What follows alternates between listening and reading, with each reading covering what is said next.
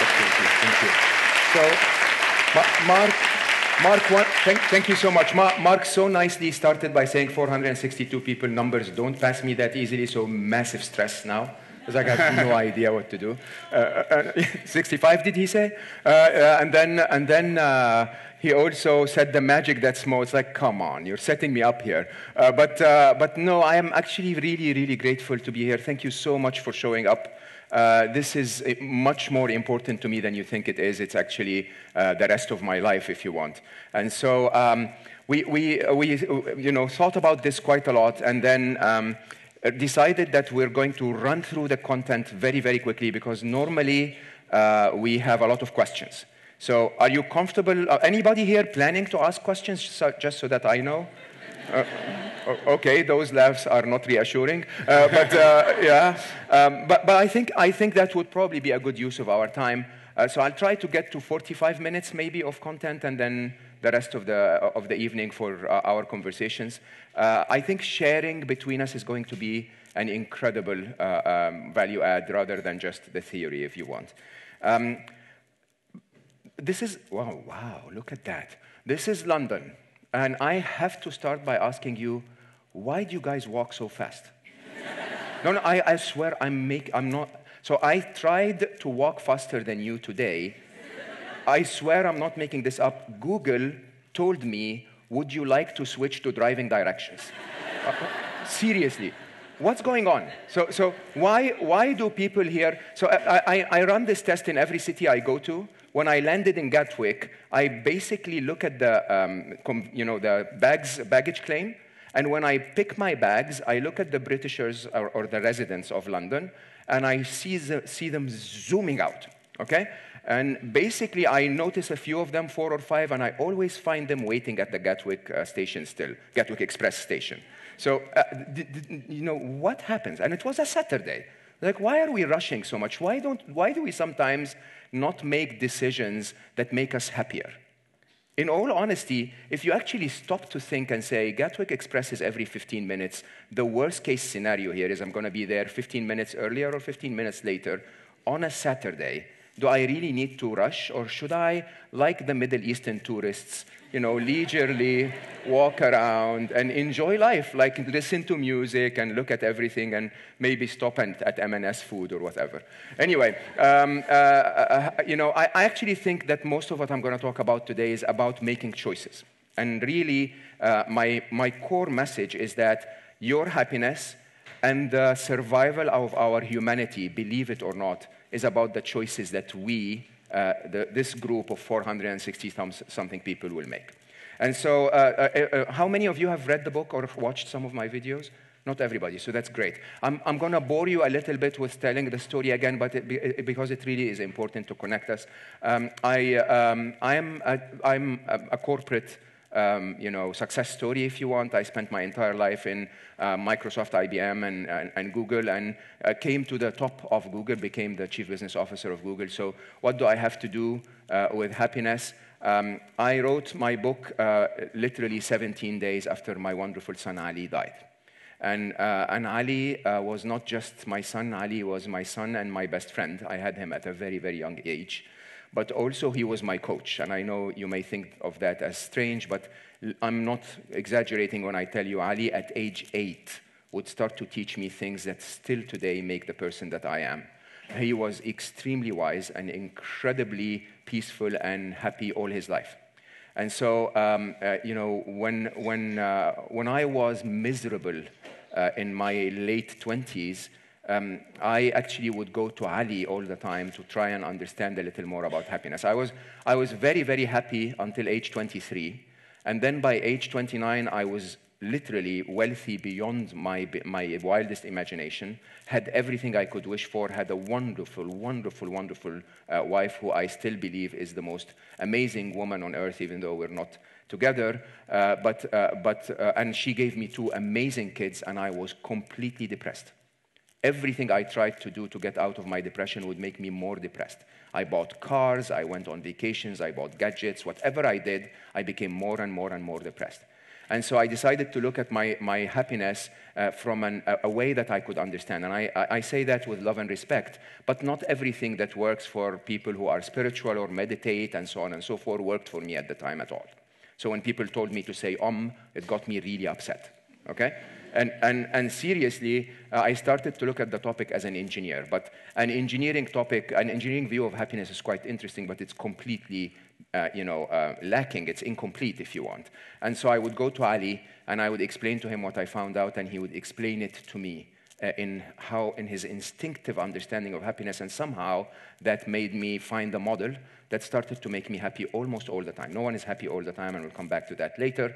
But I could find my happiness every time unhappiness attacked me. July 2014, Ali came to visit us in Dubai for a vacation, then went for a very simple appendix, appendectomy, I think they call it. And 5 things went wrong. The doctors did 5 mistakes in a row. And in 4 hours, Ali left our world. And so you can imagine if someone is your son or your best friend or your coach and they leave, any of those would make you collapse. But for some reason, I had a very unusual reaction to losing Ali. My reaction, you know how they say a life for a life? Every one of my friends was like, you have to, go after that doctor and so on. The only message constantly ringing in my mind was that Ali's life is not worth a life, that Ali's life was worth millions of lives. And instead of wanting to take a life, I wanted to give life. And I don't know exactly how that happened, but I basically told myself I will sit down, I will write what he taught me, and if I can manage to share it, forget that stuff, if I can manage to share it with 10 million people, if I can make 10 million people happy, and tell them about what Ali taught me, then maybe I've honored him. It doesn't bring him back, but it definitely makes our world slightly better than the day he left. And so I wrote Solve for Happy. Within 4.5 months, I had publishing deals around the world. I became a bestseller almost everywhere it launched. And then 31 languages so far. And then the 10 million happy mission, actually thanks to the UK, was overachieved within 8 weeks. So what happened is if you want to believe it or not, but I was supposed to talk in the US in one of the major networks. As always, some other major news happened, and so they declined. And so I flew to London, had the chance to be interviewed by Channel 4. And you know how it is, in the news networks. Maybe you don't, so I should tell you. Your news networks are very harsh. Right? They're constantly looking for the negative thing about everything, including happiness. Okay? And it was really a very stressful interview. And somehow, in the middle of the interview, life helped me, or God or the universe or whatever you choose to believe. And a blue fly started to fly in the studio and literally landed on my nose. Okay? And so we had to stop the recording. Okay? And as they tried to chase the fly out, I basically had 2 minutes for myself to actually tell myself, you know what? Whatever they're doing, let's just find in your heart what it is that you want to say. And so when they came back with the question, I spoke for 3 minutes that went super viral on the web. So within I think the first day it was watched like 1 million times. By the 4th day, it was the most watched news clip of Channel 4's history. Today, it's 3x that, okay? And I don't actually measure things by views. I measure people that join the mission when they view a video, but they take an action after that, which basically means they got the message and they actually started to invest. And so the small team of volunteers that was surrounding me, believing in the 10 million happy mission, cornered me like my managers all through my sales career, cornered me and said, you set a very low target. And so we took it up to what we call a Google scale target, which is 1 billion happy, okay? And you may think 1 billion is a crazy number. I promise you, I'm standing in front of you here, I promise you we'll get there. 1 billion in today's world on the internet is not a big number at all, and this is not my mission, okay? The thing about this is because I worked in technology and on the internet for so long, I actually understand that if this was about me, I would end up being Kim Kardashian, 180 million followers. It's not 1 billion, okay? And that would be the biggest failure for this mission ever.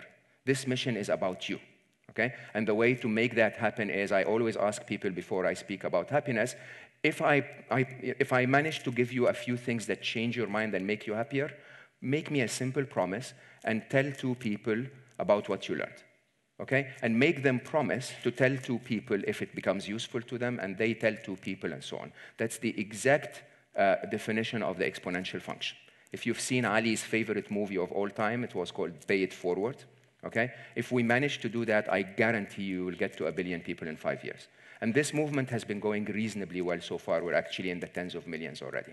So before I start, please raise your right hand and say if you don't say, but if I tell you 2 things that will make you happy today, you will tell 2 people who will tell 2 people. I promise.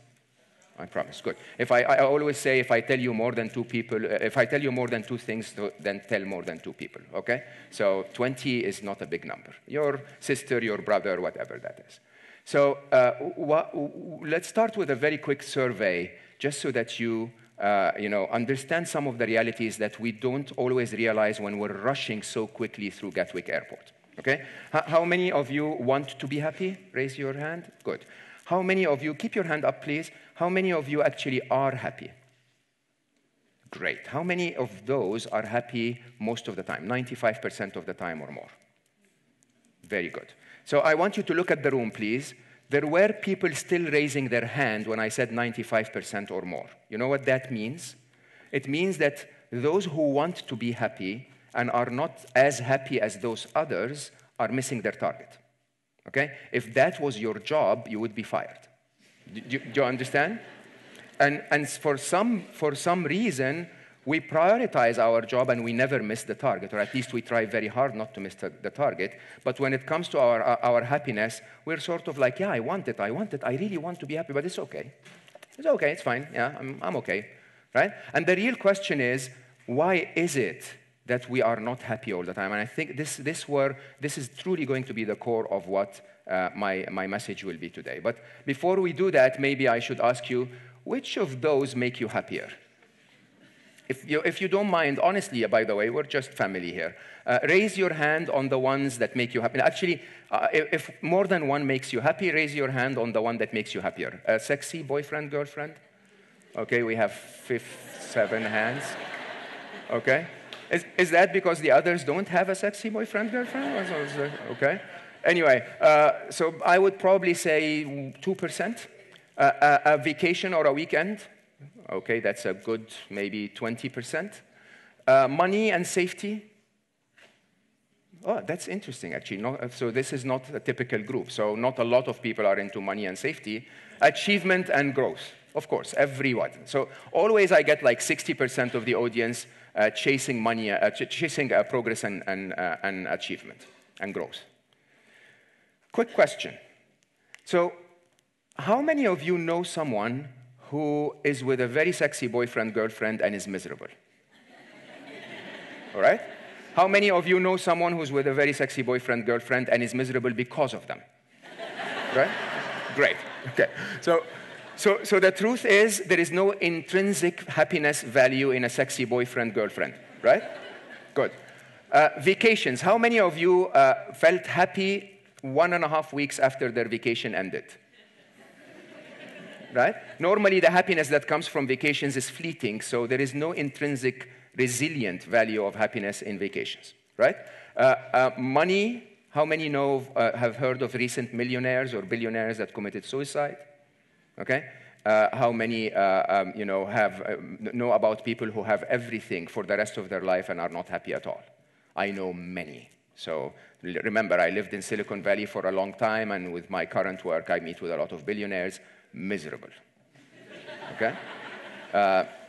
By the way, also you, if you remember, you told yourself when you graduated university, if I make £1,000, I'll be happy. And then when you made £1,000, you wanted 1,200. And then when you made 1,200, you wanted 6,000, and so on and so forth. Right? So there is no intrinsic happiness value in money, safety, and luxury. Achievement and progress. Can I ask you a question? I mean, you don't seem to me like people who've just all graduated out of university. So have you actually had any achievements in your life at all? Yes. Have they made you happy for more than 3 days? Right? For most of us, what happens is we achieve, and then what happens when we achieve? We set a new goal, right? And then we achieve that, and what do? We set another one and another one. The goal is constantly moving, right? And so there is truly no intrinsic value in constantly chasing achievement at all of happiness. It doesn't make anyone happy. As a matter of fact, achievers are some of the most miserable people on earth. Okay? Because when they achieve, suddenly it appears that I can see some wives and girlfriends kicking their boyfriends and husbands. So in reality, the achievers, if you're obsessed with achievement, what happens is you're constantly unhappy because it's never good enough. Okay? So the other most important question is, how much of your life are you spending to acquire those things that have no intrinsic happiness value? And be honest with yourself. Would it be fair if I told you 95% of your week after the 8 hours sleep, if you manage to get 8 hours of sleep, are to chase relationships? You work the whole week for the weekend to come. You want more money, more safety. You want more progress and growth and learning.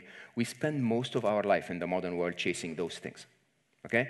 And in reality, if we just stop rushing through Gatwick Airport and actually think to ourselves, I've been chasing progress for the last 20 years.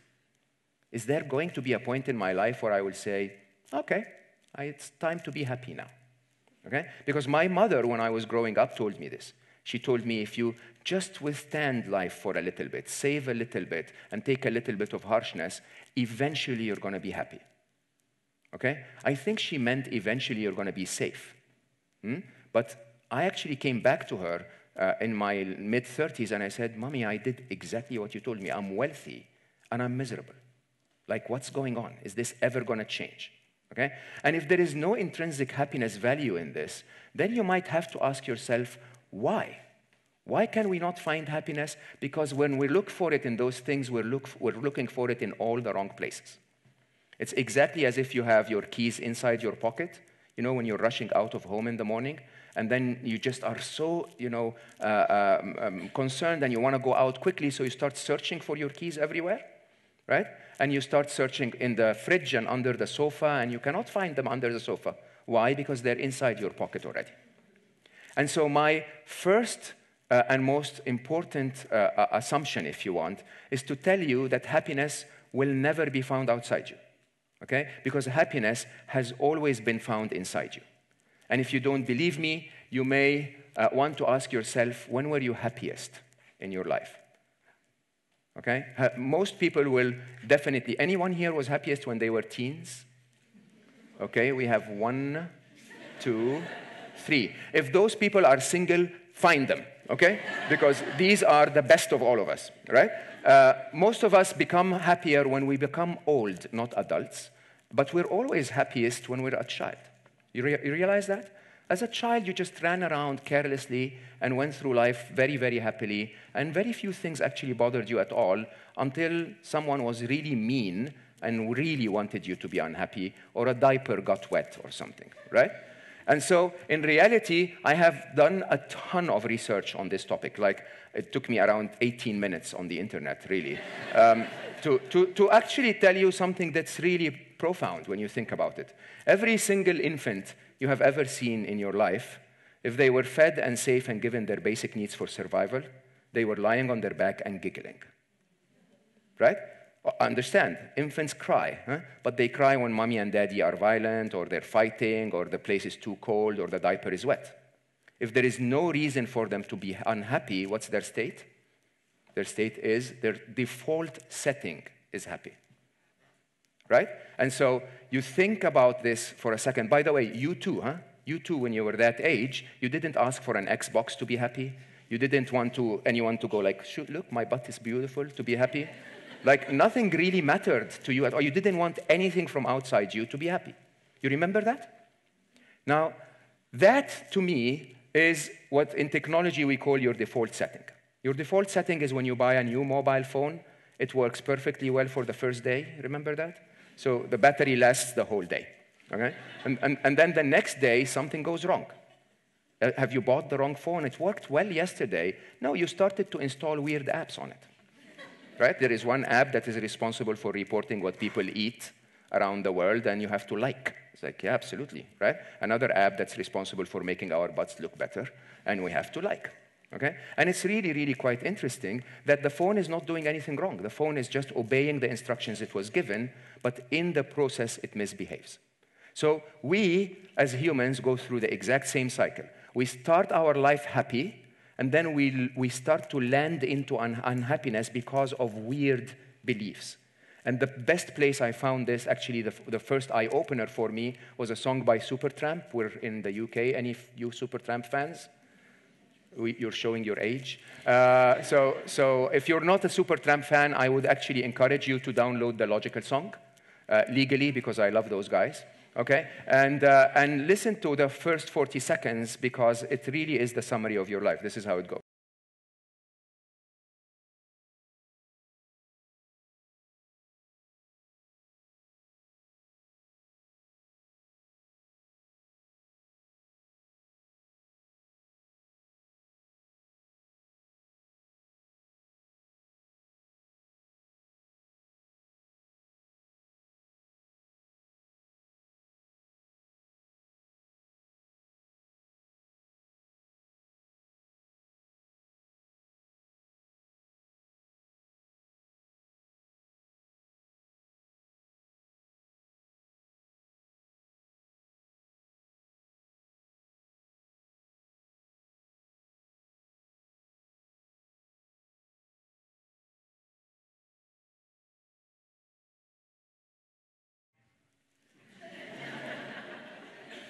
And that's the story of your life. In reality, most of us, by the way, many of us, will continue the rest of their lives believing this.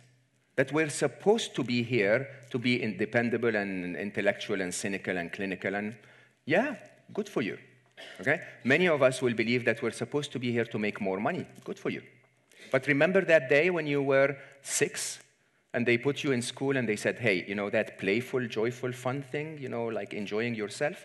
No more, no more. You sit here, and when you sit here, you don't talk. Whatever the teacher says, you say yes, even if it's stupid, right? And you know, like, it's about time to be serious. And I'm like, I'm 6.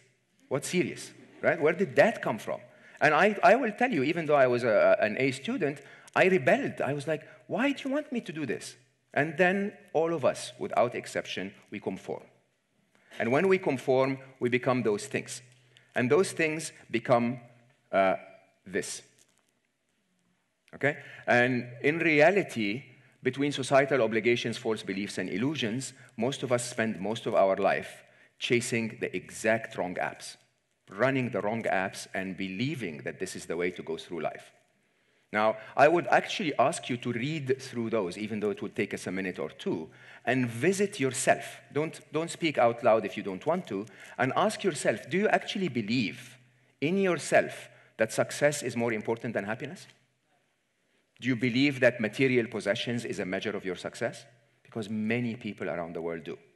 So they chase that because it's the only way they can measure success, even though, you know, teaching, like, you know, like you will hear from the stories today, making others happy should also be measured as success, but we don't, unless we make money. Unhappiness is the tax we should be willing to pay for success. How many of us have been told by our parents or our whoever raised us that, look, it's more important to find the good job, and if you're unhappy in the process, that's fine. Live your entire life in an unhappy job, that's okay as long as it pays the bills.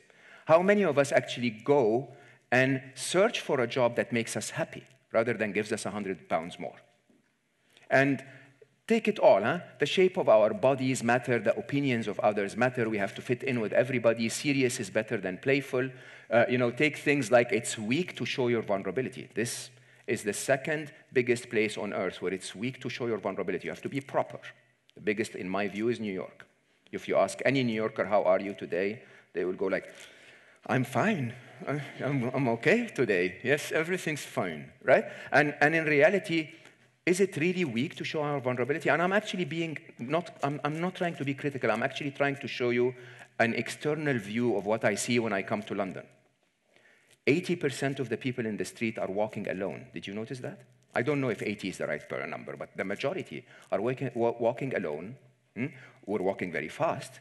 And we're really sometimes we don't seem very happy, but we never stop. We never say, why don't I just ask someone at work if they want to come out with me to lunch?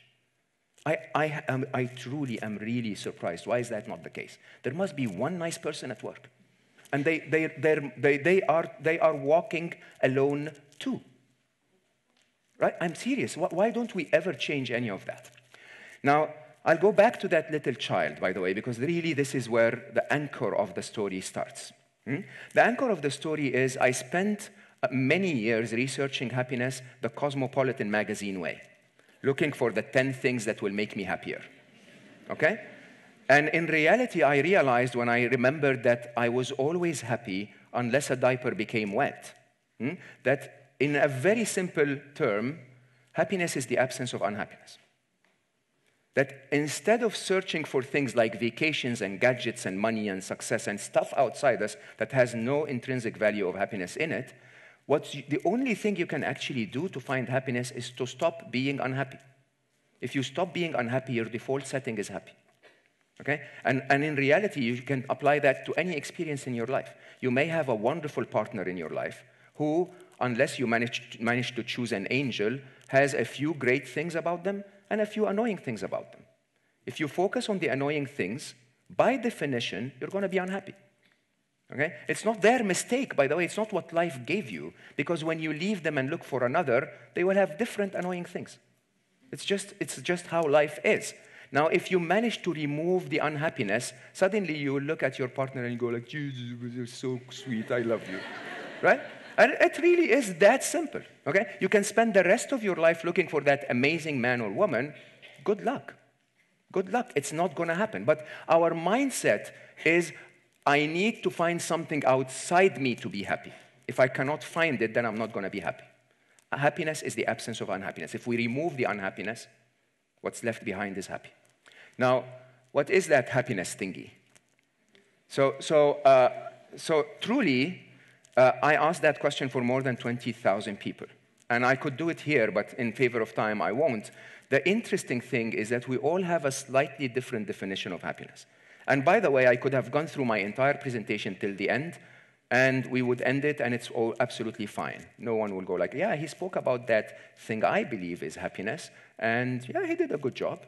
But that's not what engineers do. Unless I know what problem I'm solving for, I won't be able to solve it. So I spent a lot of time behind the problem definition of what happiness is. And I did it like an engineer, really. I took data points of every moment in my life I felt happy, and I plotted them on charts, trying to find an equation that actually fits all of those data points. And believe it or not, there is one common thing across every moment in your life you felt happy, and every moment in your life you felt unhappy. And you know what that is?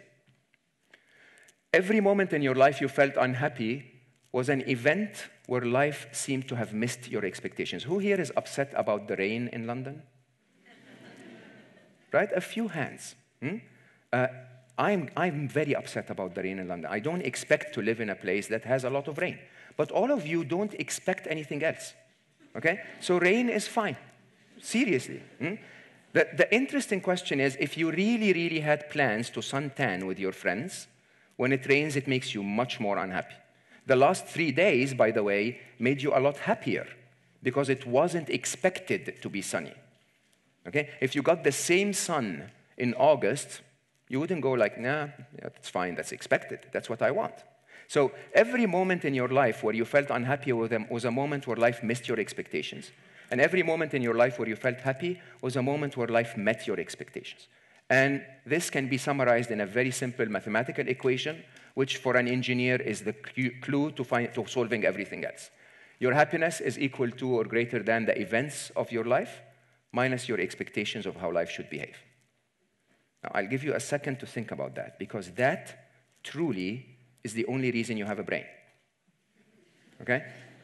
So your brain is busy solving this equation literally every tiny change of your life, your brain will go and solve events minus expectations. So when I said I'm going to give you a couple of seconds to think about this, in that moment of silence, your brain was like, okay, is this okay? It's like, is he going to throw something at us? What's going on? And our brains are, you come here and you sit in a seat in the back row and your brain goes like, is that good? Am I seeing okay? No, I want a seat in the front seat. You go to the front seat, you sit down. No, this one is too hard. And then you go in the middle. Oh no, the air conditioner is here, right? Your brain is constantly looking at every event and comparing it to how it wants life to be for a safe model for you to survive. Okay? If it finds that the event meets your expectations, it does something amazing. It's like the best thing our brains have ever done. It shuts up, okay? Like if there is nothing to worry it just stays quiet. And your default setting as a child is happy, okay? What happens is when it finds something that worries it, it starts to alert you in the form of what? Not a thought, but an emotion. Because you pay attention to emotions, actually we don't anymore. We're even becoming numb to that. But if I make you worried, if I make you regretful or shameful or whatever, you suddenly start to go like, no, I feel so bad. Right? This is literally a survival mechanism. Okay? Your brain is trying to find out what's right and what's wrong with life all the time. Now, when you think about that, you would find two very interesting definitions. Definition number one is what happiness is. Happiness happens when events match or beat your expectations. Simple. Okay? By expectations, by the way, I don't mean ambitions. By expectations, I mean how you would like life to be. Okay? So when events match or beat your expectations, happiness then becomes that peaceful contentment that you feel when you're okay with life as it is. So you would have a wonderful partner, but he has 3 hairs in his ear. Okay? And if you're not okay with the 3 hairs, this is never going to work. Okay? It's as simple as that. And if you can look at the 3 hairs and say, actually, I still like him. Or the other way around, you would have a wonderful partner, but she, tends to speak a little too much when she comes back from work, okay? Whatever that is, okay?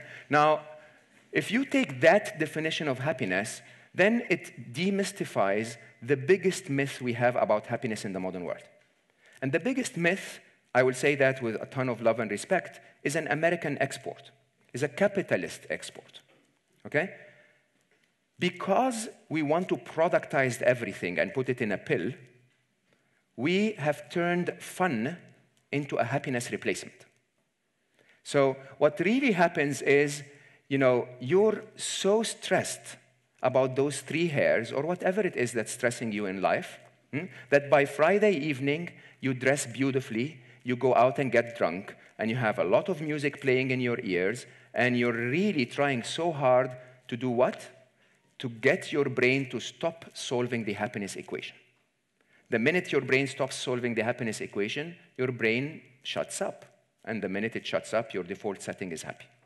Okay? So this is really very interesting. Fun is engaging your physical form in activities that will shut your brain up for a while. As long as your brain doesn't complain, you're happy. Now, here's the interesting thing. Saturday morning, you wake up, you have a little bit of a hangover on top of the fact that the 3 hairs are still there. Okay? So you wake up, you open your eyes, the first thing you see is 3 hairs. Okay? And so what happens is your brain panics. It says, are you trying to numb me? You're trying to make me drunk? I'm telling you, we have a problem. We really have a problem. And so you get up and you say, you know what, brain? Let's go to the gym. You get on a treadmill and you start running at level 6 or 8 or whatever speed, 6 or 8. Your brain goes like, okay, this is too fast, I'm going to die. So I might as well just focus on this thing, right? As long as you're doing this, your brain doesn't think about the happiness equation and what's your state. You're happy. You hit the showers and your brain goes like, seriously, you're trying to numb me? We have a problem.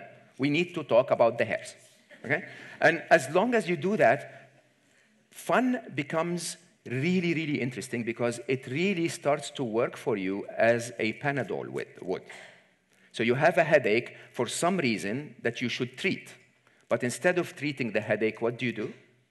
You pop a Panadol, so you get 6 hours of quiet. And then the effect wears out, so you pop 2 Panadols. And then 7 hours later, you start to go for extra strength. And then 12 hours later, you start to, I don't know, maybe go for drugs. And that's actually what happens to us. First, we go to a party, and then all of us know that after a while, the parties don't work anymore. So we go to a wilder party. Some of us go to the treadmill, and then we realize it's not working anymore, so we bungee jump. Okay? And that is an endless process for a very interesting reason. Happiness, this calm, peaceful feeling, is associated in your body with serotonin. And serotonin is a calmer. It's a hormone where your brain is basically telling your body, I'm really okay with this situation. Can we just keep it as it is? Can we just stay where we are? Okay? The endorphins that come with fun are exciters. And so what happens is the more you pump those in your blood, the more serotonin disappears. As a matter of fact, it would not be available as long as you're exciting yourself. And so because of that cycle, and of course, because you're really not solving the problem of unhappiness that you're facing, fun works against you. In a very interesting way, the more fun you have, the more dependent on fun you become to have that excitement that makes you think that you're happy. Now, the answer is to realize that fun is not happiness. And so the right way to do it, just like with your headache, is to fix the reason for your headache. Okay, but if it's maybe a little bit of an allergy or whatever that is, so if you add fun, you add it as a supplement, as a vitamin, so that you stay healthy, you're not dependent on it. Reasonable? Now, the other definition is my favorite. Unhappiness happens when events miss expectations. So in that case, suffering truly is just a survival mechanism. Truly is. Huh? It's just like your legs are made to run away from the tiger. We use those to go for, run marathons sometimes. We push our human abilities to the limit. Your brain is made to make sense of the concepts around you and make sure that this environment is safe for you. And we push that to create iPhones and do accounting and all of that nice stuff. Now, if suffering is a survival mechanism, then let's start to understand survival mechanisms, because if we know how those work, we can deal with them the right way. So if this room, if the fire alarm goes off, what does that mean? What is it telling you? It's telling you there is something that you need to worry about. You might as well leave the room, right? What if you stay? Have you ever tried to do that? It's like, have you ever tried to stay with the fire alarm for 5 hours? 7 hours? 17 days? Most of us do that with unhappiness. Unhappiness is really telling you there is something wrong, can you do something about it? But we stay with it. But not only do we stay with it, we actually generate it on demand, which is really it's the most ridiculous process we humans have ever generated. The difference between pain and unhappiness. By the way, there is physical pain and emotional pain. Physical pain is you cut your finger, you pull your hand away. Emotional pain is I feel worried about time, so I keep looking at the watch. Okay? Both are good because this is London. It's important for my survival to be on time. So I'm looking at the watch to make sure that the whole event is as we planned. The difference between physical pain and emotional pain, however, is this. Can you close your eyes and remember the pain you had in your sinuses the last time you had a cold? It's impossible to regenerate that. When the pain is gone, it's gone. But you can think about what your boyfriend or girlfriend said last Friday. And the minute you do that, it's unhappiness on demand. The minute you allow your brain to bring it up, literally, it's the Netflix of unhappiness. It's like, yeah, let's watch that one again. Okay? And seriously, it's so interesting because you can do that the next hour, the next day, the next week, for the rest of your life. The record I had was one of my students who walked to me after we spoke about a couple of hours of happiness, and she walked to me and she said, Mo, you have no idea what happened to me when I was 17. She was 84. I'm not making this up, I swear to you. We can keep holding on to that single movie and play it over and over and over for 67 years. Now, just like we rush through Gatwick Airport, when would be the time when you stop and say, it hasn't changed anything? I mean, all of my unhappiness is not working. I realized that, literally 4 hours after Ali died. So because of all of the training I have been going through for 14 years before he died, I suddenly asked myself a very simple question. I said, look, you have one of two options. One of them is to stay crying about him for the next 27 years. And then 27 years later, on your deathbed, Ali is still not going to be here. Or you can choose to do something about it. Now, the interesting question is this. If this process of unhappiness is triggered by nothing, because that wonderful lady was unhappy about something that happened 67 years ago. Nothing happened right now. It's 67 years ago, okay? And it leads to nothing. It will never bring Ali back. It will never bring him back, or actually do anything. By the way, men groom, because ladies are doing such an amazing job. And ladies, if your gentleman has I'm just using this without gender specification, but if your partner has 3 hairs, tell them lovingly, hey, by the way, you look so much more attractive without hair, right? And then life will go on. If you do something about it, it will go away. But the interesting thing is we stay with it. We stay with it. And you know what that means? This is the most stupid process that has ever been invented by humanity. If you had a friend of yours, any Beckys in the audience? Do we have Beckys? Oh, we have one Becky. So any Gretchens? No Gretchen? Good. So if you had a friend of yours called Gretchen, and Gretchen used to always pull you to the side and tell you annoying things about yourself every 7 minutes, and poke you in the ribs at the same time, then go back to class. Nothing, no change whatsoever. Nothing happened, okay? Would you actually jump up and down of happiness when Gretchen is approaching you? Would you call her and miss her? Would you listen to her? Wouldn't you actually tell her, hey, Gretchen, by the way, would you please stop annoying me? Why do we not do that with our brains? Why is it that our brains have the ability to lock us on one side for 67 years and we still listen? When we know for certain that Ali is not coming back, that the reason for your unhappiness is not going to change by you crying about it. It's only going to change by you doing something about it. And when you realize that this process is absolutely stupid. Now, the reason why is not because your brain is evil at all. It's because your brain really, really likes you.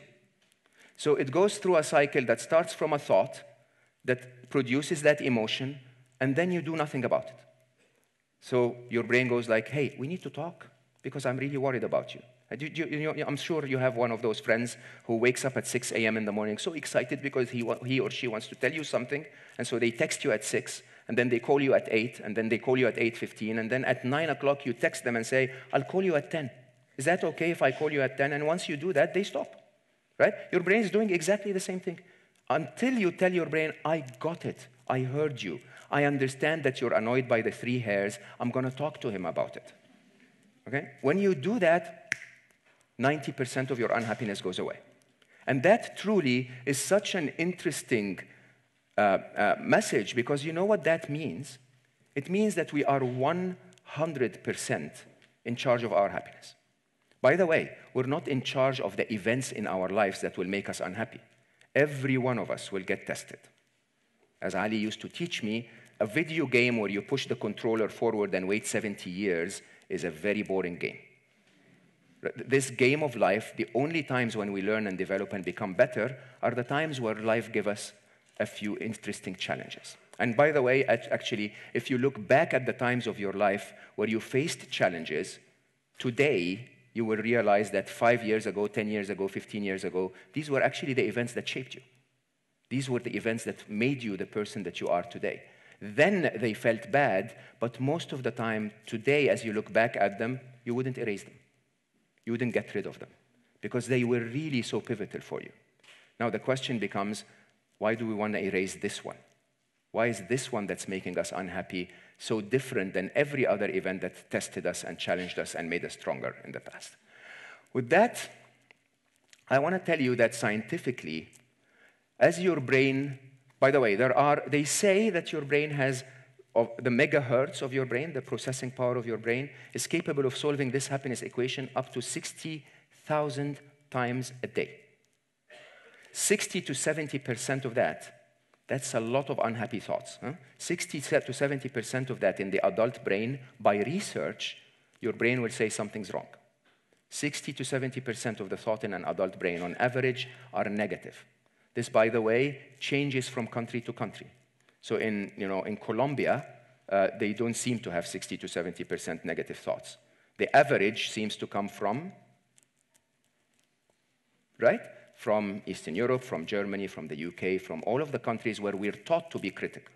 We're taught by education to be critical. So the interesting thing is this. Is it possible that 60 to 70% of the events of your day are wrong? Would you even survive if 60 to 70% of the events of your day are wrong? No. The reason why your brain finds it that way is because your brain is solving the equation wrong. If you put the wrong E or the wrong E in your equation, the result is bound to be wrong. Any mathematician will tell you, if I give you A equals B plus C, and I give you the wrong value for B or the wrong value for C, A is bound to be wrong. And this truly is what we actually suffer from. The reason why we are unhappy more often than we should be is because we're solving this wrong. And so all that we spoke about is literally the first chapter of Solve for Happy. Really, the reasons why we solve this equation wrong are the 6, 7, 5. The 6, 7, 5, the 6 and 7 are the reasons we feel unhappy when we shouldn't feel unhappy.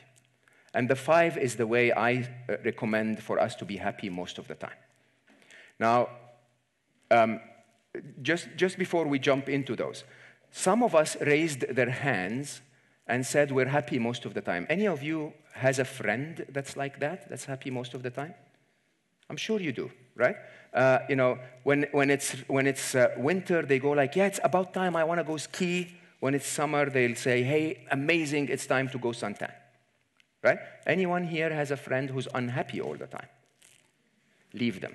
Okay, anyway, those people, when it's winter, they say it's too cold. Right? When it's summer, they say it's too hot. Are they getting different seasons or are they the same seasons? It's the way that each of them is solving the equation. Now, some of us are affected by, most of us, are affected by 6 grand illusions. 6 grand illusions are basically concepts that you grow up to believe so that you'll succeed in the modern world. They tell you as you start to join the workforce that control is very, very important. So you start to try and control everything. Do you actually ever control anything? Not at all. Control is an illusion. By the way, by the design of entropy and chaos theory, our universe is built to decay. Our universe is built to go out of control. It's the design of how things are. If you associate yourself with control all the time, what ends up happening is that almost every event misses your expectations of full control. Every single event, if you compare that to your expectations of full control, it's not going to match, and so you're constantly unhappy. Thought, the illusion of thought is one of my favorites. We spoke about how your brain is constantly telling you things. Anyone here who doesn't have a voice in their head that's telling, anyone has more than one voice, please? Great, yes. Those who haven't raised their hands are lazy. But yes, so that voice in your head is not an illusion, huh? It really isn't. But almost every, or let's say 60% of the majority, the majority of the Western world believe that this voice is me telling me what to do. Do you believe that? I think, therefore I am? That this voice is me? Okay, so the most interesting thing is this. If I asked you a quick question, your heart pumps blood around your body to make you survive. How many of you believe that your blood? Right? How many believe that you are urine? The biological product of your kidneys is urine. Then but you don't wake up and say, I urinate, therefore I am. Do you? Okay? So the question really is, this is a 3-pound lump of meat. Don't over-glorify it. It literally is a 3-pound lump of meat. Okay? Its job is to look around the world and give you concepts that you understand in the form of words. As a matter of fact, MIT did a study in 2009. They put people in MRI machines. They asked them to solve puzzles. They saw their brains lighting in areas where they do problem solving. And then after those areas stopped flashing, their verbal association areas, the areas we use to speak out loud, started to light up for up to 8 seconds. Your brain found the answer, and then for 8 seconds, it was turning it into English. It literally is talking to you. This actually, in science, we call this the internal dialogue. Now, if your brain is talking to you, then everything changes, because the illusion, I think, therefore I am, becomes I am, therefore my brain thinks. And you know what that means? When Gretchen speaks, you can tell her, I don't want to hear this, Gretchen. Or you can tell her, have you any evidence to verify what you told me? Or you can tell her, by the way, I heard you, but I don't want to obey. And once you start to see the world this way, the illusion of thought is no longer an illusion. And you no longer have to listen. And so I have a very simple deal with my brain. It's the same deal I had with everyone that ever worked for me. We can talk about one of two things. You can either give me joyful thoughts or useful thoughts. To come into my office and complain for 30 minutes, you're not going to get that. I may let you complain for the first 6 to, vent a bit of emotions. But then afterwards, I will ask you and say, what can we do about it? What can we do about it? And if we know what we can do about it, everything changes. So these are illusions. If you know the truth, you can behave very differently in the modern world. These are also very interesting. 7 blind spots. If a tiger attacks me right now, I can guarantee you my brain is not going to say, wow, look at the muscle tones of those animals, right? It has absolutely no benefit whatsoever in trying to find what's good in the situation. Your brain is designed to look for what's wrong because that has a survival value to it. And so it's designed with filters, assumptions, memories, predictions, and so on, which it adds to the event so that it makes sure it finds what's wrong with the event.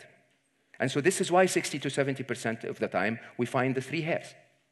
We don't find the wonderful flower they got last week or the wonderful relationship that we have today, right? Because we're looking for those, we find them.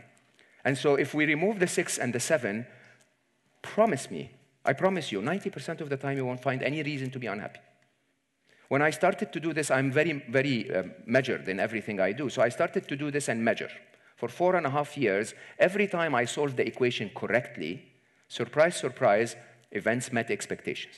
And so I started to realize maybe events always meet expectations.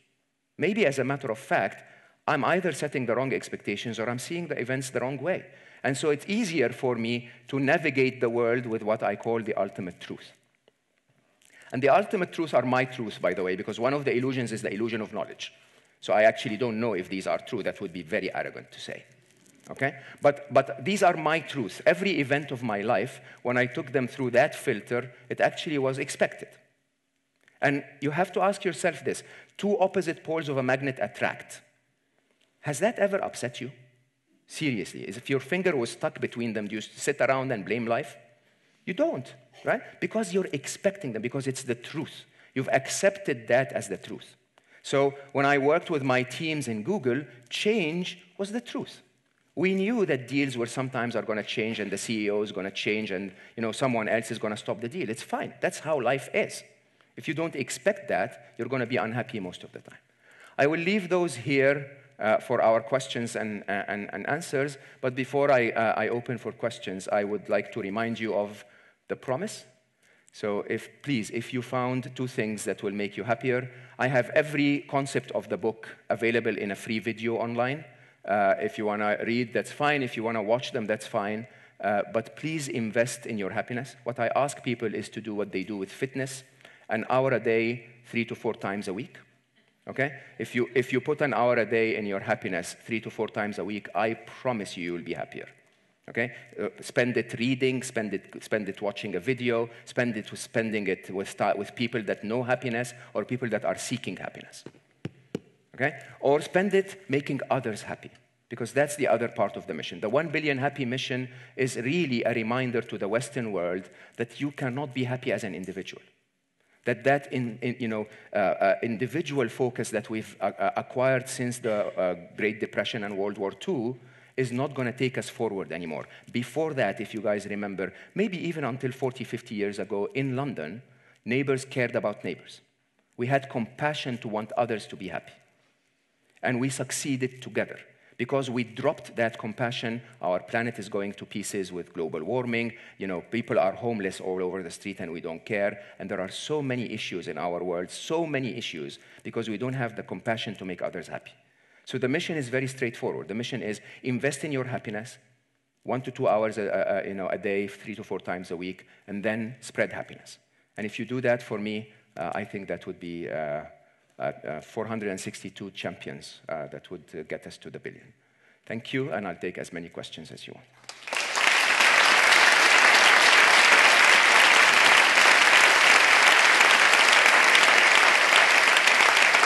Thank you.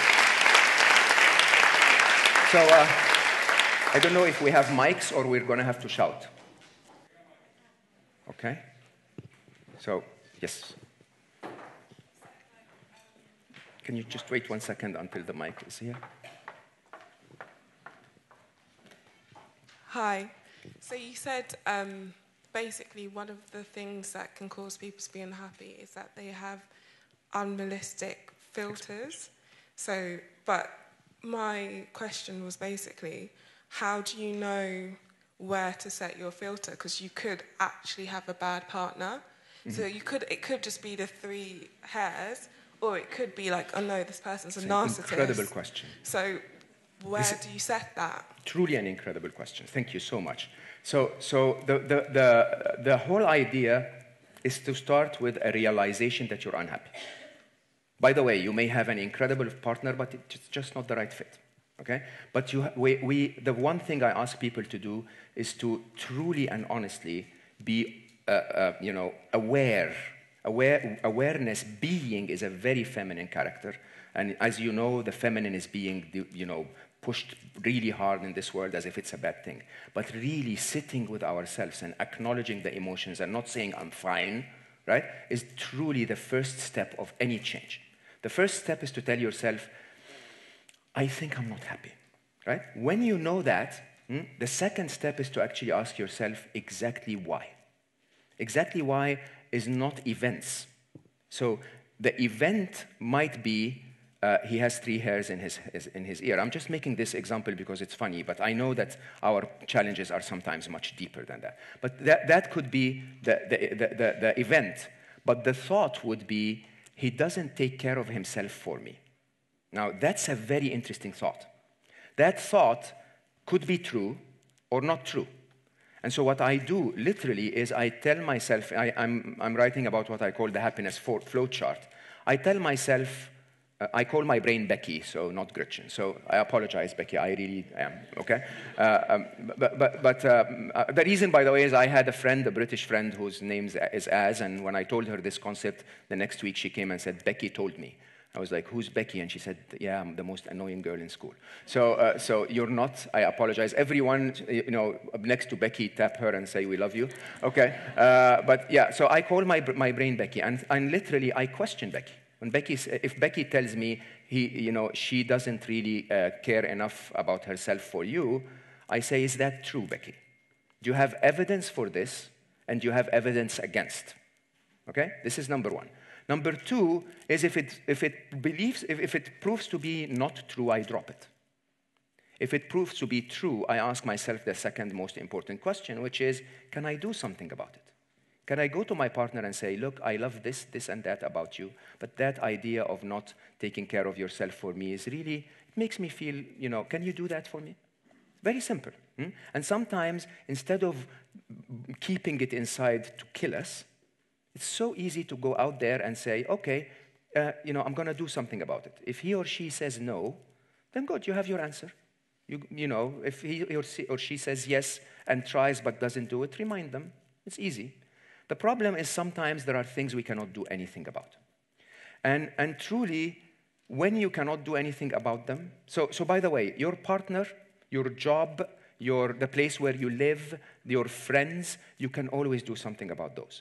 As a matter of fact, even your parents and your blood relatives, you can do something about those. You owe them love, care, and respect, but you don't owe them your life. Do you understand that? You can always make a choice. And the problem is we don't make the choice, and we expect that life will become better. Now, there are things we cannot do anything about, like Ali's dead. I cannot bring him back. And sometimes, I hope rarely ever in your lives, but sometimes life will throw you one or two of those. When there is something that you cannot do anything about, spiritual beliefs, not with the spiritual side of them, actually teach us something in most of them that's called committed acceptance. Committed acceptance is 2 steps. Step number 1 is for me to accept that Ali is gone and that this is the new reality of my life. No, believe it or not, the truth is I was going to accept it sooner or later. Some parents accept it a year later, some 2 years later, and some on their deathbed. But you accept it sooner or later. But acceptance is not good enough. Committed acceptance is what matters. Committed acceptance is to say to yourself, in the case of your partner, for example, with many years behind you or whatever, and then you decide to break up. You accept that this is the new reality of your life, and you tell yourself, can I do something about this so that tomorrow is better than today? That I feel better about my relationships, about myself, about the past of my life than I feel today. And then after tomorrow, better than tomorrow. All of that is the process. The question is are we putting too many filters? I would always side on go on the side of caution. If you're unhappy, then there is a problem. Honestly, okay? Unless you're happy and you find a way to be happy, keep doing something about it. Even if that thing is to actually see the truth. And by seeing the truth, I'll give you a very simple example on filtering. When it rains, in 2 weeks' time, you're going to somehow complain about it. In your heart, you're going to go like, I hate the gray rain of London. When that happens, see the full truth. Filtering, your brain filtering, is actually removing the fact that you could have been born in Syria. And it could have been raining bombs on your head. And so you're not seeing the whole truth of not only what it is that you're getting is what we focus on, and not only the negative side of it, but actually what we're not getting. We are the most fortunate 1% of everyone who's ever lived.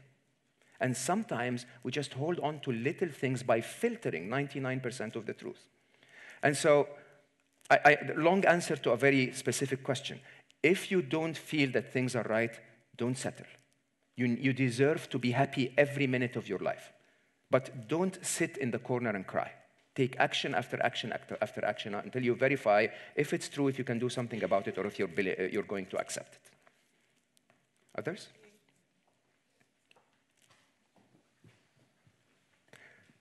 While we get another question, can I just add a point to this? So part of the work I'm working on now, I'm working on 6 books in parallel, but the one that will come out first really is a very interesting insight into the balance between the feminine and the masculine.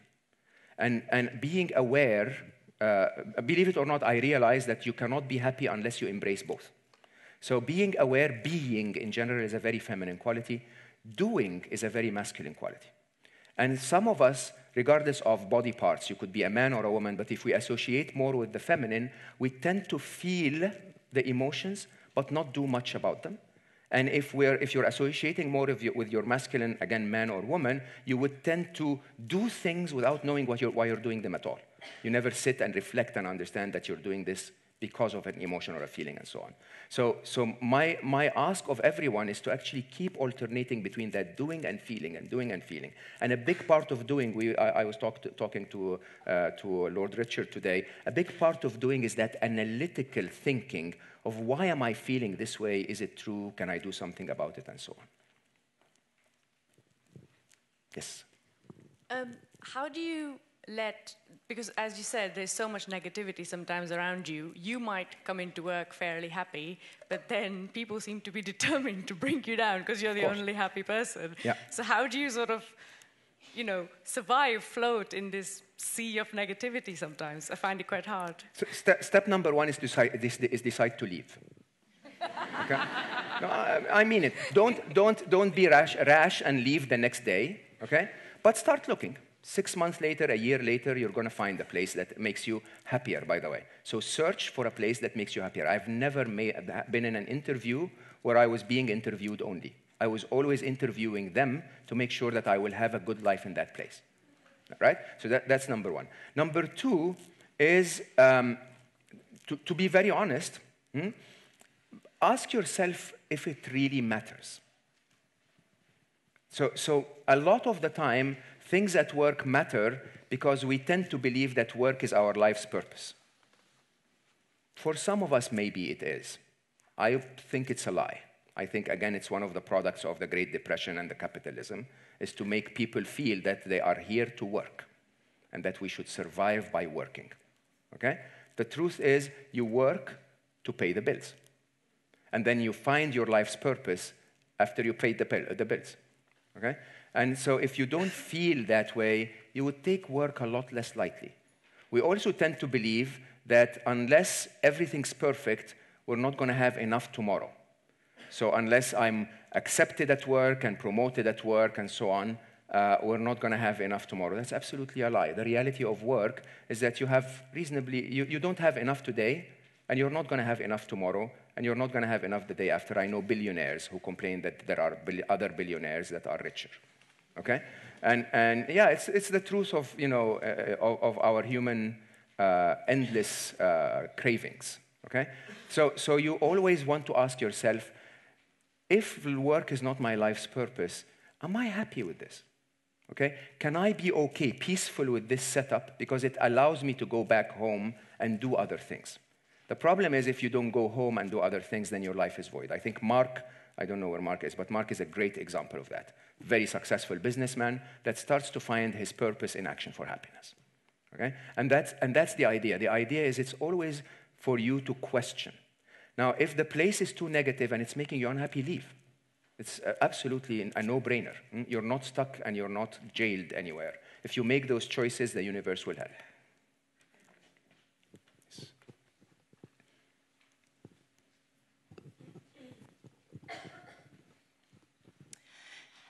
Do you ever think that, because I found that gratitude is what made me truly happy. Absolutely. And I was in that place where, I was working hard, playing hard, and I remember watching your Channel 4 interview, and I remember specifically thinking, yes, I've confused fun for happiness, I've been distracting myself.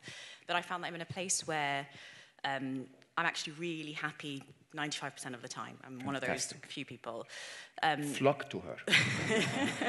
But do you think, but I don't necessarily always take action because I really accept everything that happens to me and I'm always truly happy. Do you think that sometimes you kid yourself or there's a danger that actually being too accepting and always happy might make you lazy or might make you not take actions that you would have taken?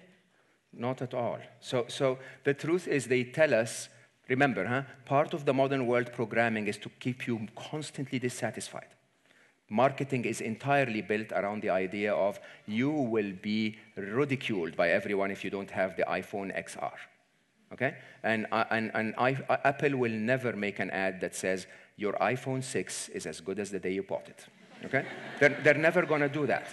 And there is that constant bombardment of TED Talks and Harvard Business Review articles, and literally they're telling you, do more, try harder, don't be I don't know if that's a bad word in English, but in England, don't be a wuss, don't stay on the side, right? I don't know. The truth is, any smart person will tell you that we do all of this searching for happiness. If there is a way to find happiness without all of this, I'm not saying happiness is to go surfing and not work, by the way. I'm saying happiness is to find that peace and calm in you while you do amazing things in life.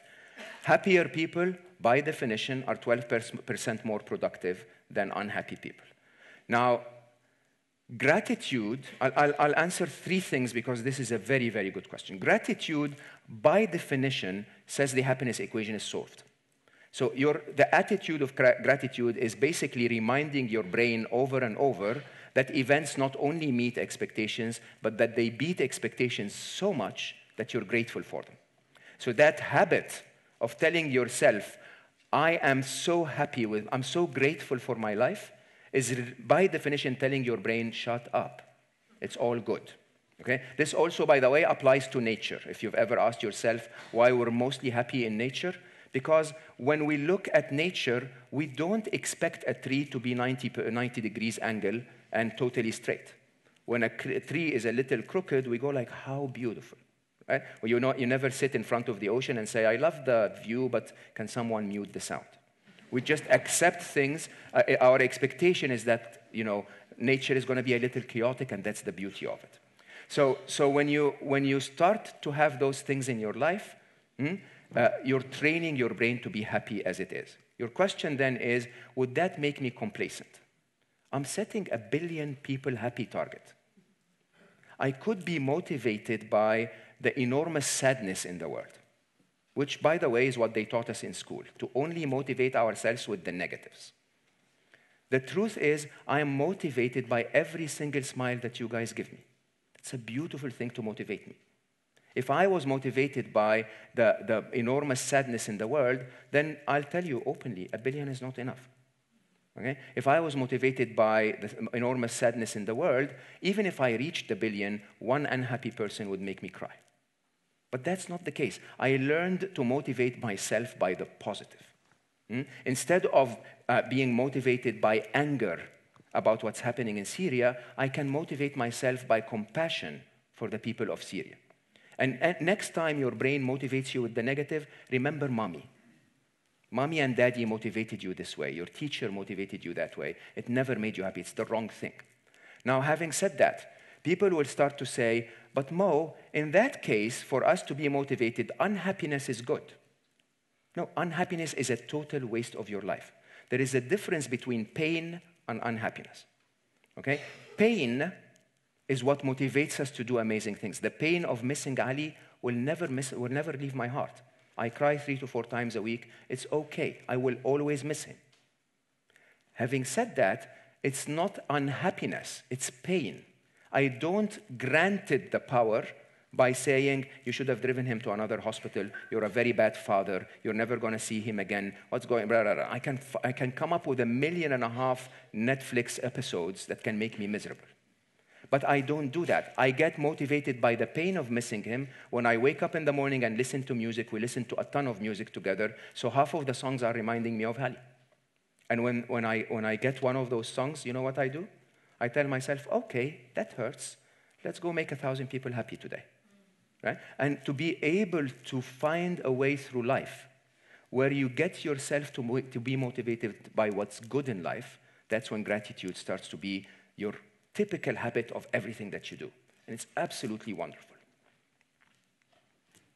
Yes. Thank you. So your theory in general, would you accept the fact that there can be cases where happiness is or unhappiness is caused by a chemical imbalance? So some people believe that you're depressed because it's a chemical imbalance. No, I actually don't. I believe that the chemical imbalance is caused by long periods of unhappiness.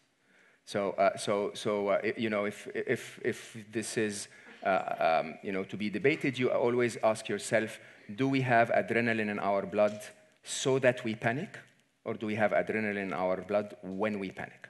So the way our system works is when we need a specific superhuman reaction, our brains use hormones to keep that going. So, as I said, serotonin is a calmer. What your brain is trying to do is to say, stay where you are, okay?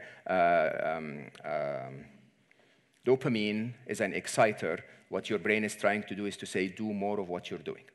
And these chemical languages also go into depression, where we start to be flooded with hormones that need to be changed. Now, here is the interesting challenge. The antidepressant industry will try to convince you that it's okay to stay on antidepressants because they are fixing the imbalance. They are, but they're not fixing the thoughts that are causing the imbalance. And so you can see that people who depend only on antidepressants continue to depend on them for a very, very long time.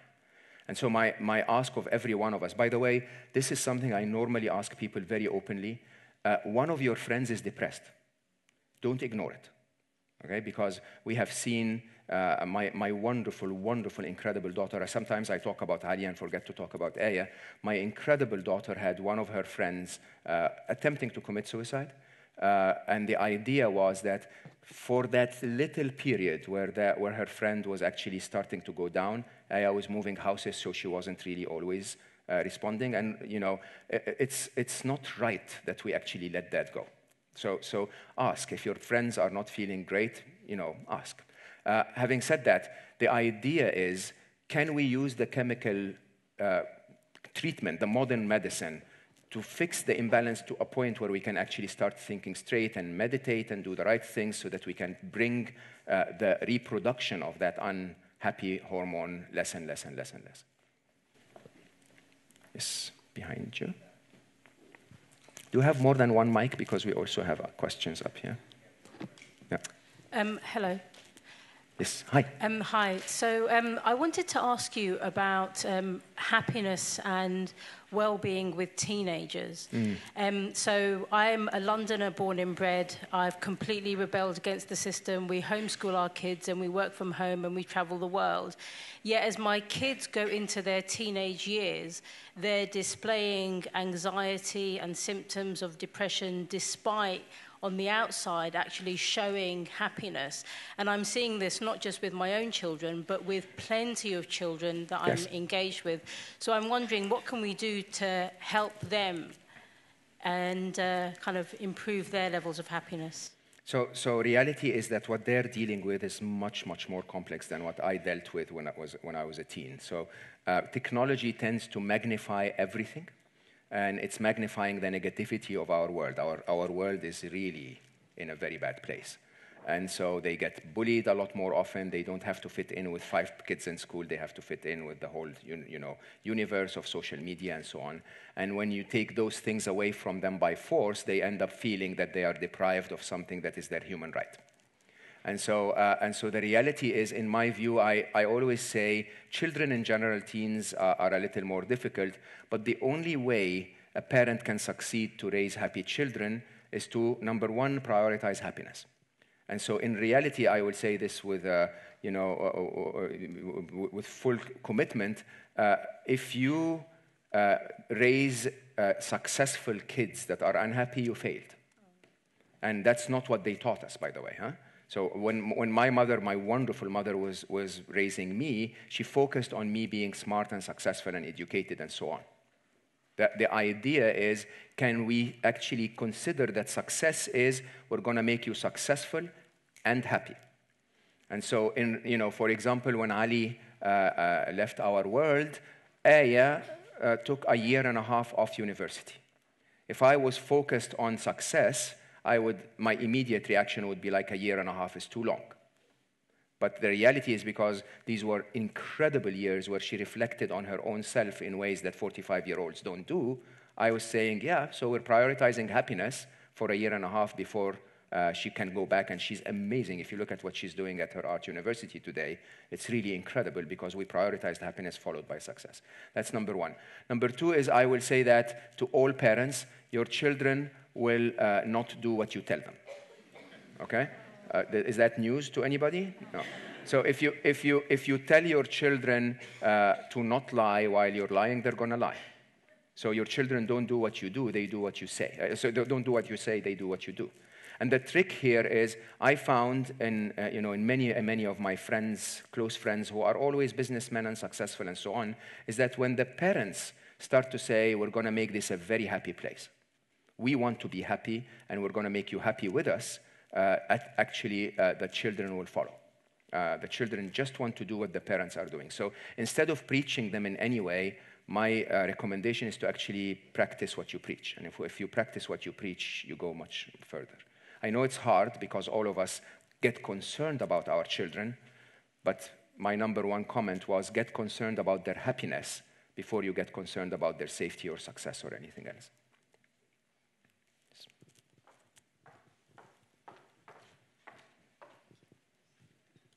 Mo, you mentioned 5 truths, and one of them was design. Can you tell us more about that? In London? Yes, please. So I would preempt this with saying that knowledge is an illusion, okay? So this is my view of the world. I could be wrong, so please don't dislike me if I disagree with your point of view. I was born a Muslim, and it's a very conformative religion, and so it forced me to do a lot of things that was going to take over my life. And so at age 16, I decided to announce myself as agnostic, and because I'm an engineer, I did what I call the math of God. Okay? And so in chapter 14, I share what I believe is a very different way of looking at the idea. By the way, God has nothing to do with religion, just so that we agree. Religion just owned that brand somehow and said, okay, this is our brand, okay? And if you want to use that brand, you come to us. And part of what they say is amazing, but it's not the whole thing. So if you separate those two, in my personal view, I realized that the question of is there something out there or not truly is a simple question of probabilities. So if someone tells you there is nothing, they're absolutely wrong because there is no way scientifically you can prove that. If someone tells you that there is, they're absolutely wrong because there is no scientific way of doing that. And so I did the mathematics, okay? And the mathematics are very straightforward. If you actually think about it, the mathematics, if you include t, which most scientists don't include in the idea of evolution and natural selection, you would realize that we didn't have enough t to generate what we have. So in my current view of the world, I have a tendency to believe that our world is made up of several factors at the same time. It's made up of your free will and my free will and the way the machine works. And the way the machine works, in my personal view, is hyper-designed. So when a tsunami happens, it's hyper-predicted. If you actually understood the exact seismic forces, the exact height of the water, the exact distance from the shore, you would be able to predict that in a very organized way. And so accordingly, when Ali died, that wasn't just a bad throw of the dice. And when I talk about design, I started to talk about death and design in the last 2 chapters because my unhappiness was caused by something that goes beyond my physical form. Having said that, I don't think your belief in death or design is a prerequisite to happiness. I believe that for some of us who lost a loved one, it might be a very comforting notion to have. My personal view, but could be right or wrong. Thank you. So we have time for 2 more, 3 more. I'll go faster now, so. Oh, up, yes, up, please. Yeah, shout.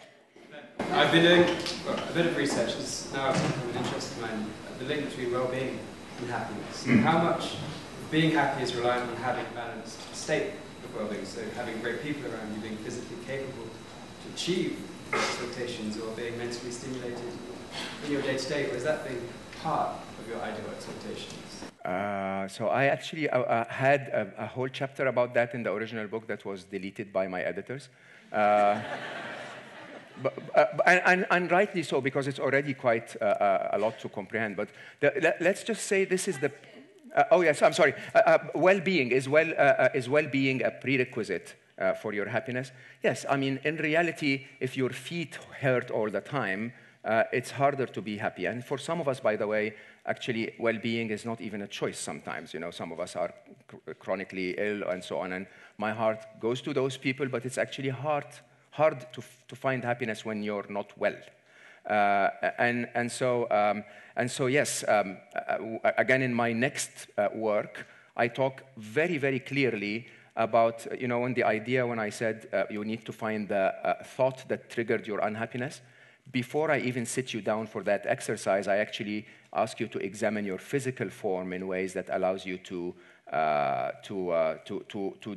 differentiate between physical reasons for your unhappiness and emotional reasons for your unhappiness. Having said that, you absolutely rightly said that well-being is a lot more than just the form of your physical form and eating healthy and so on. Parts of it are the surrounding, the people that are around you. You know, how often do you give yourself meditation breaks or time to reflect and so on and so forth? Absolutely. I would not, you know, I think if you can manage to do that before you start on your happiness journey, that would be amazing. But I have found that most people actually start on their happiness journey first and then they realize the need for their well-being, and then they go further on their happiness journey and realize that they can go further on well-being. Yes, upstairs again, but shout. There are a lot of people that are on the hunt to find their sense of purpose. Yes. And remain unfulfilled until they find whatever it might be. So just wondering if you've got any views on how that might impact. Yeah. Life's purpose is another pill that's truly created by capitalism. And I would say that with a lot of respect to that view. I was taught that by my son. So a lot of people talk about life purpose, and that life purpose is an important component for happiness. My son, when he was 16, he came to my room. I am that TED Talk-like executive. I set myself big targets, and I go chase them, and then I make a few slides and move to the next target. And Ali walked to me and said, "Papa, I know your heart. I know you want to make the world a better place. But I will tell you very openly that there is no way you're going to fix the world." I was like, "Ali, come on, you're never depressive. Why are you saying this?" And he basically told me something that completely flipped my life upside down. He said, "Look, Papa, the only thing you can change is your little world," which, by the way, starts with you. So if you change you, then your little world grows. If you manage to change you, then you can impact me and Aya. And if then you can impact me and Aya, maybe you can impact your small team at work, and then you can impact all of Google, and then you may be able to impact whatever. Okay? And so it seems in his view, which now I understand clearly, that you actually never find your life's purpose. Your life's purpose finds you. And in a very, very interesting way, his view was analogous to video games.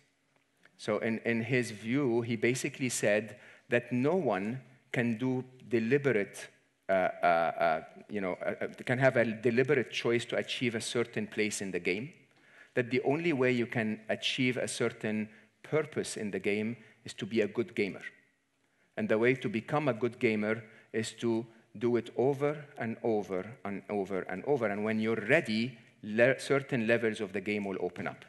Now, my story clearly is an example of that. I spent most of my life in the capitalist way, believing that my life's purpose was to help startups grow, okay? To coach startups, to invest in startups, and so on.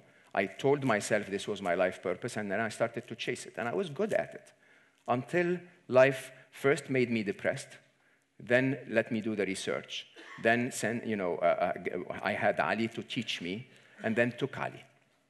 And obviously, as you can imagine, my life's purpose is this. Or maybe it isn't, I don't know. But the truth is, I haven't chosen this. I did not. I was very, very happy at Google. But, maybe we're chasing the wrong target.